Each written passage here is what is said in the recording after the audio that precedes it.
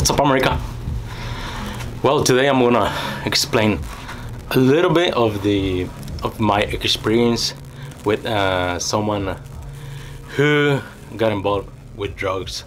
So if you watch the previous video about what I was talking about drugs or addictions that you might have, or anybody that you know might have, this is what I experienced. I think it's really bad. We as a parents don't have the need to deal with that kind of stuff, but if someone in your family is doing it, of course it's gonna drag you with them, because what else, you cannot cut them off or just forget about it.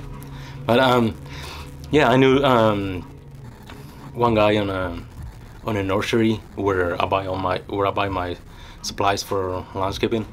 He died because he was drinking all the time. So thanks to alcohol, he's gone, and his family, probably in Mexico, they have to deal with the pain and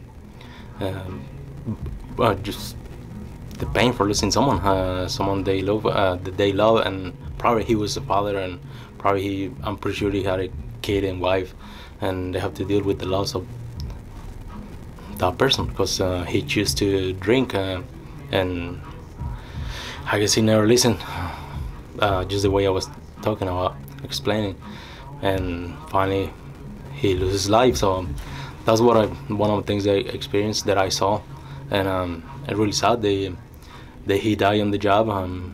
Not while he was working, but on the night, I mean, he was gone. So, and somebody else, one of my uncles in Mexico, he was drinking a lot, and he got to the point where he couldn't even afford the real stuff to drink, like, I don't know if it's real or not, but like beer or alcohol or whatever he can buy at the drugstore or whatever. But he got to the point where he was drinking the alcohol for curing or cleaning wounds or whatever. So he was drinking the stuff, and finally he lost his life. But a lot of people told my uncle, "Hey, you need to stop drinking. You need to stop. You still have kids. You still have your wife. I mean, you have to be here for your grandkids and stuff like that." And never listened. So he's gone, thanks to alcohol addictions. And the other one, probably there's more, but the one that was this kind of personal, and that I was living with it, and I was dealing with it, and I was it was in my daily life. It wasn't my life. I mean, it was my stepson. He's still alive. He's not dead yet. I hope he's not gonna. I hope he can change and save his life and just die when he's old, not when he's still young. But yeah, I mean, he got involved in drugs. I don't know how. Probably in school. I assume in school. What else? That makes me think, like, what kind of parents are? If those kids, the kids that bring drugs to school, it makes me think what kind of parents they have. I wonder if those parents are doing drugs too, or I wonder if those parents knew that he's their kid or whatever. Their daughter, their son is bringing drugs to other kids in school. I don't know what kind of parents they are, but let's just hope I don't screw with my kids. But yeah, he started doing drugs in school, and I assume, and then it got worse from there. I mean, he was using more and more and more, and wherever new stuff come up, he was trying all kinds of stuff. So and he was dragging the whole family with them, because every time he called, because he was in jail, every time he called because he was on the street, every time he called because he went to the hospital or whatever, he was dragging us. I mean, he was dragging my wife, me, the whole family, because I mean, everybody knew, and I feel like we don't deserve that. I mean, why? I mean, it was not our choice, it was not our business. I mean, we never chose to do that, but we were living that lifestyle thanks to my stepson. And if he watched the video and listen to this video, I mean, I don't care. I mean, it is what it is. I know a lot of parents, and special on my case,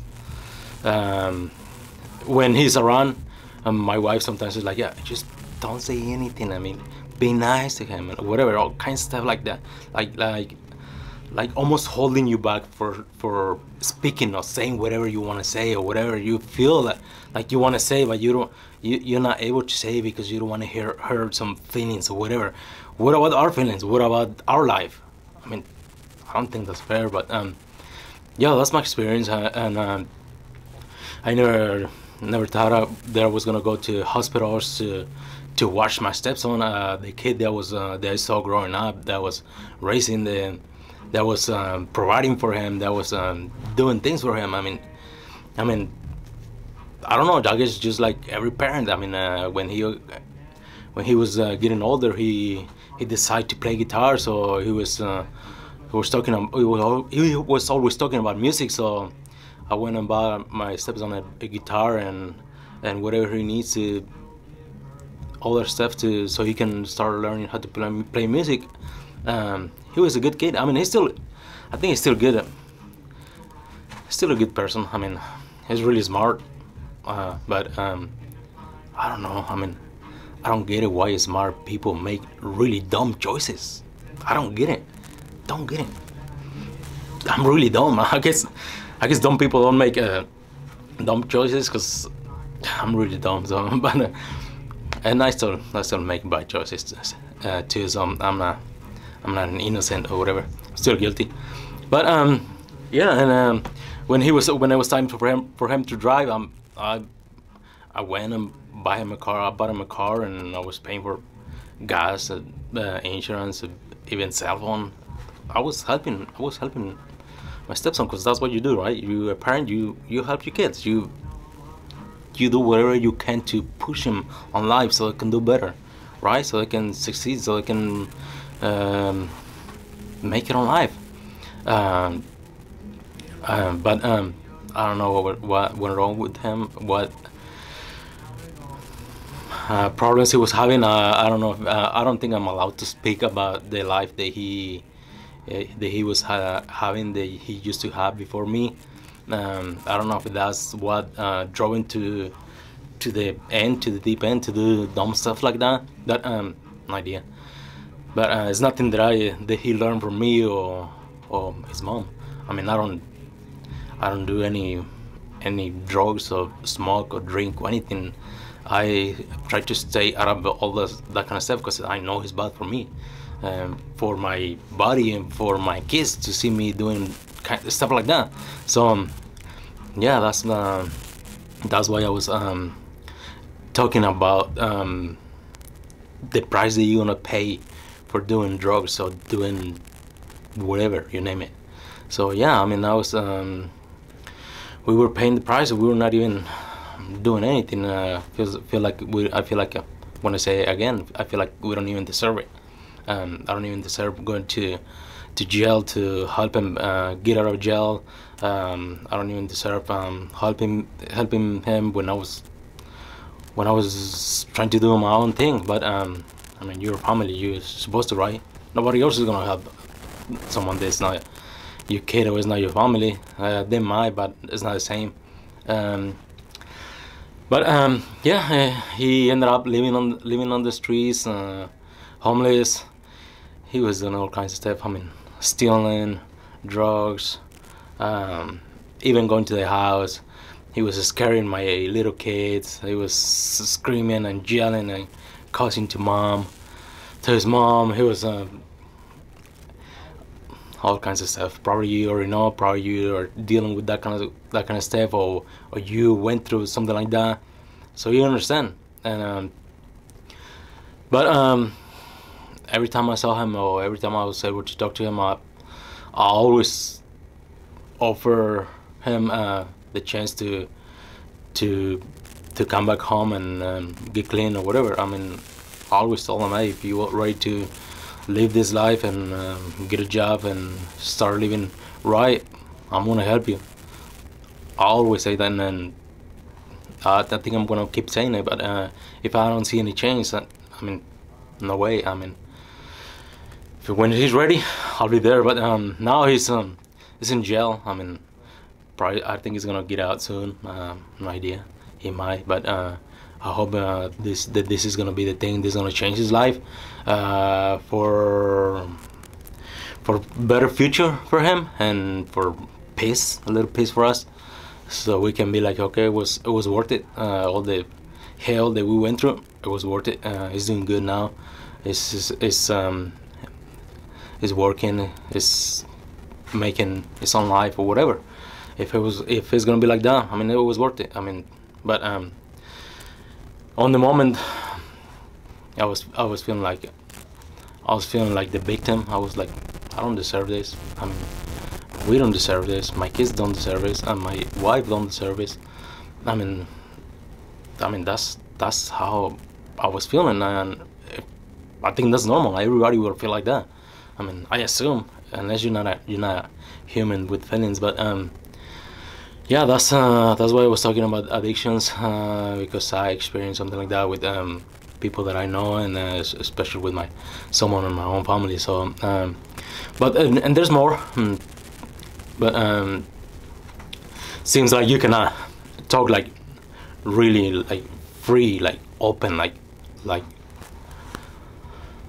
with whatever you have. I feel like always we have to be careful with what we say, what we want to say, because even if it's someone in your family, like name it, I mean, your brother, your sister, your mom, your dad, or whatever, you don't want to say like, oh, okay, this is what I know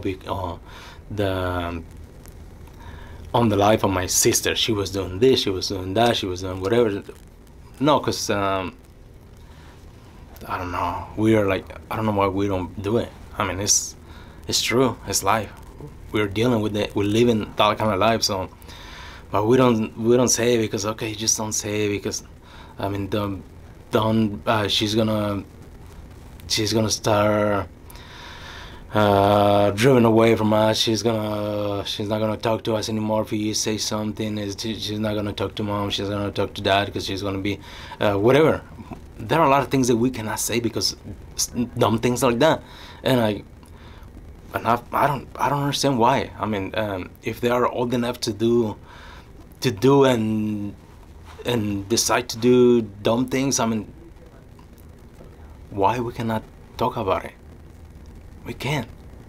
And the worst part is like all those people are really blind. I mean, if you tell them, hey, last night you were really drunk and you were falling all over the place, and like you were making a mess, and or you went to jail or whatever, or you ended up in the hospital or whatever, they don't admit it. They don't say, yes, you're right, that was dumb of me. They don't acknowledge it. They just act like victims. They blame something else. No, that was not. I mean, that was not the alcohol. That was not the wine. That was not the whatever. That was my blood pressure. That was my medicine that I take. That was. They blame something else, but they don't acknowledge it. And that's really sad. They're grown ups. I mean, just own it. You're doing bad. I mean, just don't do it again. Or if you do it again, I mean, just be honest. I mean, but in the meantime, you're gonna be drugging your family. I mean, you have no idea how dumb you look when you're really drunk. You have no idea. You have no idea when they have anyone in your family have to take you to the doctor and pay the doctor right there. They don't even have to spend that money because you choosing to do something dumb. I mean, just think about it. They don't need to. Let your family rest. Let your family have peace. Let your family enjoy life. I mean, help your family. Don't just make it worse for them. So that's a little bit explanation. That's why my experience. So that's why I was talking about drugs and addictions, whatever is killing you, and the worst part, drugging your family, drugging the people that you love. But just that's it. Give it a thumbs up, like always. Subscribe if you like it or not. And like let's be grown up, and let's make it to the point where we can talk openly. I mean, why not? It's wrong, whatever you're doing, so change it. You don't like it, don't do it anymore. Alright, see you in the next one.